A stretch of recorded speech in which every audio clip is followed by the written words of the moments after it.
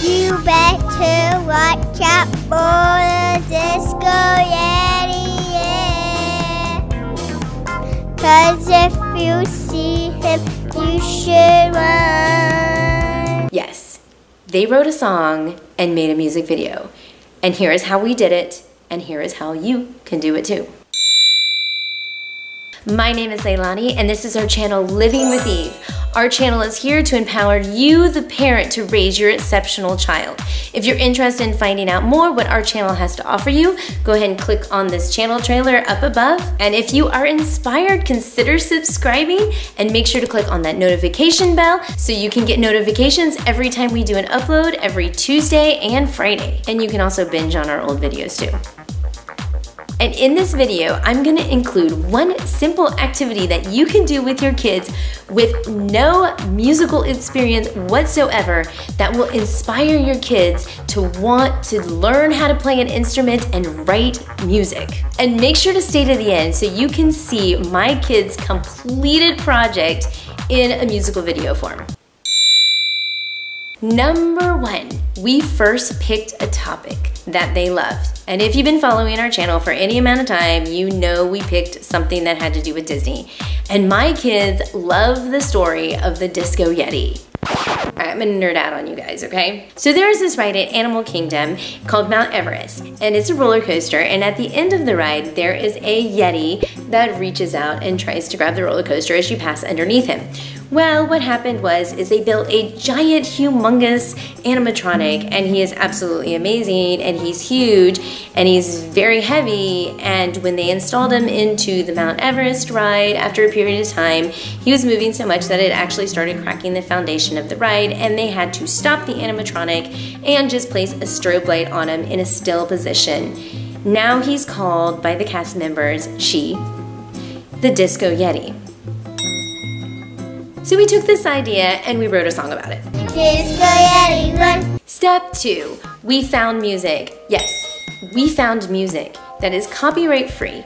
And I did this for a couple of reasons. One, I wanted to make a music video and share this with you on YouTube, and I want to make sure it's copyright free. Second, I wanted to skip the hardest part and the task that's going to take the most amount of time to inspire them to write the melody and the poetry, the more creative side of things that I know that is easier to do for them at this time of life. By doing this, they're inspired by the music, and we're allowing them to take an idea and add their own creativity to it, and trying to find ways to just kind of weave what they want to say in and out of the track that's already laid. This builds confidence, self-esteem, and also gives them a musical style that they can file away into their musical filing cabinet so they can pull it out and maybe write a song, an actual song later on, like this.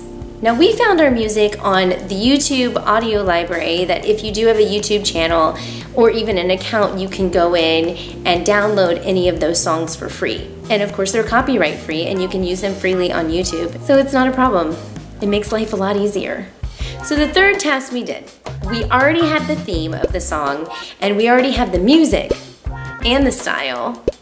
Now, I just gotta play this thing on loop over and over and over again and let my kids create the melody and the words to go with it. And as a parent, I sit down, allow them to naturally come up with these words and phrases and melody, and I just start jotting them down. And then I'll start singing along with them to encourage them to just go deeper and deeper into their little creative minds. And of course, after a while, we take a break and repeat these phrases back to them so now they can start forming a structure. Now, we kept it simple. We did, verse 1, chorus, verse 2, chorus, and for the music nerds, A-B form. We did this third step over a period of day because after a while the song got old. Adding rhythm, adding rhyme, keeping what worked and throwing away what didn't work, and eventually we had a song. Why are there so many hair bands? There must be 1,006. I heard it to remind the engineers to get the Disco Yeti fixed. Step 4, this is practicing. Before we could practice, I had to do a little bit of work myself. I took the track that I downloaded from YouTube and I took the lyrics to their song and I recorded it on a program called Audacity. Audacity is a free multi-track editor and recorder. It takes a little bit of work to learn how to use it, but it really is simple. Once I completed the song, I downloaded it onto my phone and we just casually in the car or around the house played the song and the kids sang along with me. And they didn't mind hearing it over and over and over and over and over again. I did. But they didn't mind because it was their own creation. Through this process, they were also able to self-distribute the parts out, so that actually turned out pretty easy. Step 5 was recording, and it was by far the hardest task of this project because you want your kids to speak up and sing it perfectly, and it's really hard to get it right the first time.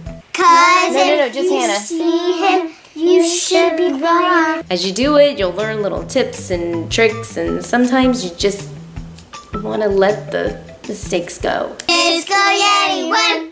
Disco Yeti won. Disco Yeti won. And you know what? That's fine. I once again used Audacity and we all pushed through it. This took about 2 days, but we pushed through it and got it recorded. And voila, you have a song recorded that your kids just created. Okay, so we added a step. This was the music video recording. And for this, I just let them guide me. They told me where they wanted to go. They told me what props they wanted to use, what costumes they wanted to use. So obviously we went to Animal Kingdom. And obviously we took footage of the roller coaster and played around in that area. And during the editing process, allow them to sit with you and give you some ideas of how they want the video footage. You may not like it, but that's totally okay. It's their creation. And I'm gonna tell you right now, editing does take a long time if you've never done it before. And there will be times that they walk off and leave you and you're gonna have to do it yourself. It's okay. I feel you. Now, eventually I want them to learn how to write their own music. But in order to do this, you gotta give them a nice firm foundation. So there's a couple things that you can do to develop this firm foundation. And number 1 is get them to learn an instrument, piano, guitar, violin, any instrument. 2, you can start to teach them basic chord structures. And 3, teach them how to string the chords together. If you don't know how to do this, I have a great book that you guys can check out. This book is called Chord Crash Course by Meredith Winters, and it's exactly that. It's gonna teach you chord progression so it can get you from just the basic techniques to the writing process. This is one of my favorite pages that actually teach you chord progressions so that you can start stringing those chords together and creating your own song. Some songs, in all honesty, are made from 3 chords, or 4 chords, or 5 chords, and they're catchy and popular. After a while, you may be impressed to dig deeper. One thing you can do is teach them how to use basic music writing software such as GarageBand. At first, this seems like an overwhelming and daunting task, and it does take time. Make sure that if you decide to do this, and when you do this, to set small goals, take baby steps. You know, think of it as writing.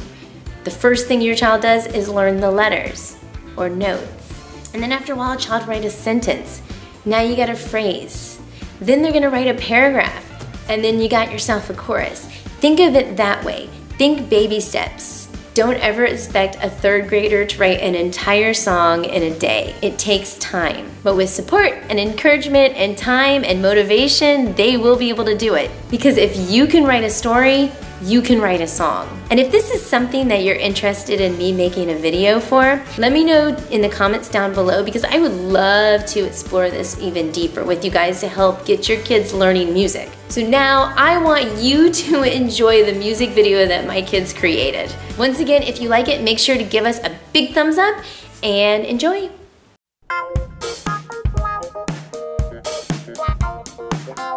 Are you ready to dance? Mount Everest is my favorite ride at to see a sky. The mountain is so tall and wide, it feels like you can fly. You better watch out for the Disco Yeti, yeah. 'Cause if you see him, you should run. Disco Yeti run, Disco Yeti run. Disco Yeti run. Disco Yeti run. Disco Yeti run. Disco Yeti run. Disco Yeti run. Disco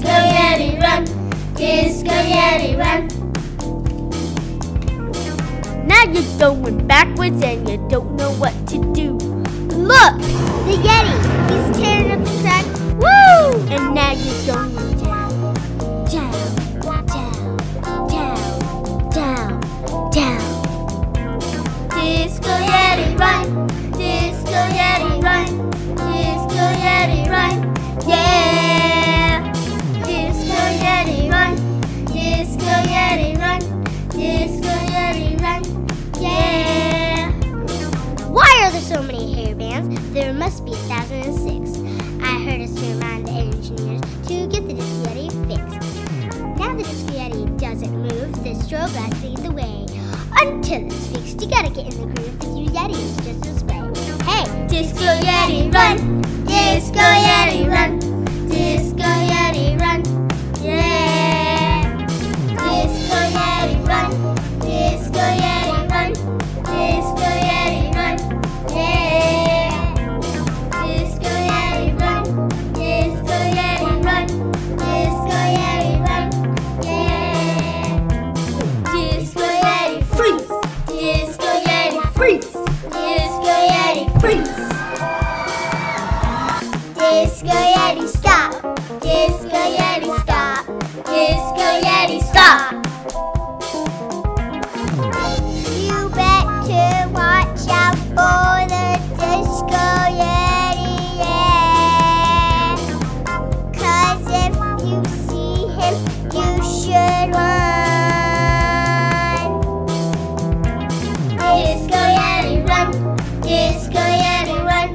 Disco Yeti run!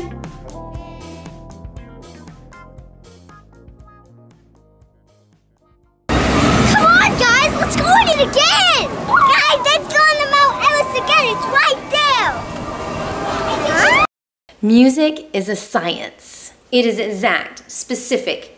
Sheet music is a chart, a graph, which shows frequencies, intensities, volume changes, melody, and harmony all at once.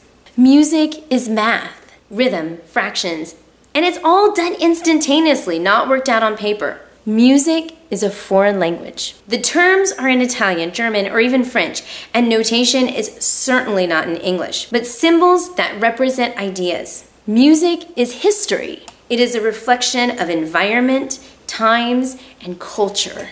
Music is all of these things, but most importantly, music is art. It allows a human being to take all of these techniques to create beauty, emotion, and interpretation. No other discipline can do that. And I haven't even talked about what it does for the brain. So why not teach your children music?